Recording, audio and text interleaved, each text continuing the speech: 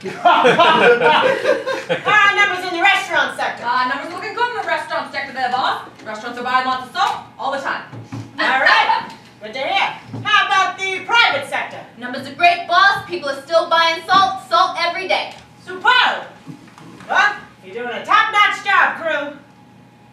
It's just, this thing seems to sell itself. It's not quite why I got in the salt business. I don't think it's why any of us got in the salt business, is it? No. We got in it for the love of salt. Ladies, let's make salt fun again. Let's think of some more things that we can do with salt, not just put it on food. Come on, we're the top salt people in the country. If we can't do it, nobody can. Look, cuticle exfoliator. Rub it on your fingers, it'll be nice and soft. Ah, that's an idea. A shoe shiner. Rub it on your shoes. Get them shinier. There you go, everybody's got shoes. What about at weddings, instead of throwing confetti, you throw salt. Ooh, and you pick it back up when you put on your food, save money. Oh. I think salt is money. Beep, beep, beep, beep, beep, beep, beep. Metal detector clear. Oh, so much shinier than what I was using. Oh, how about self-defense? You take a balloon, fill it with salt, then you throw it at someone.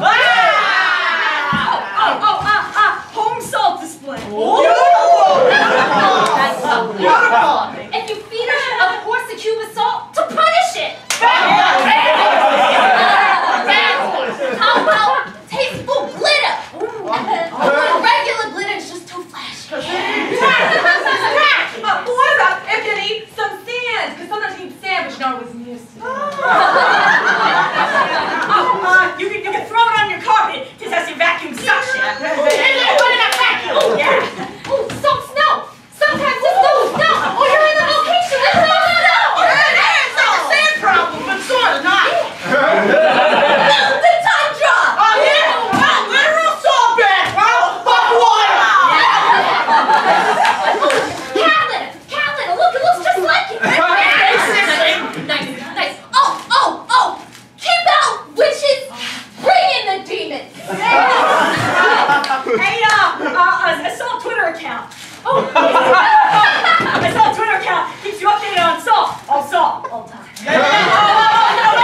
You overhydrated? Drink salt. I got it.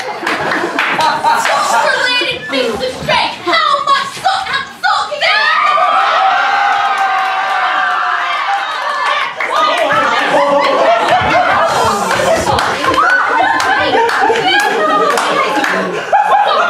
Salting. She's cute. Take the pen and salt. See what happens. Second date. Oh, how about you get a dead guy and you pour some salt in his mouth to see if his soul came out. Back to my dad. Tell him not to get salt.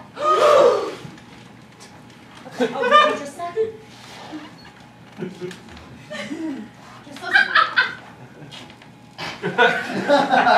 not a joke. Well, salt's dangerous. Like cigarettes. Put the fear of cholesterol into them. Ladies,